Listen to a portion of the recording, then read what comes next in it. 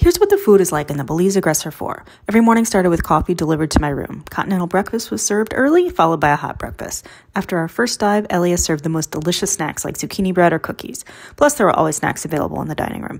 Lunches and dinners were simple but delicious. We had chicken, beans and rice, ribs, mac and cheese, fajitas, and of course, traditional turkey dinner. And there was always a homemade dessert like brownies or Bailey's cheesecake. Each day ended with a night dive and hot chocolate.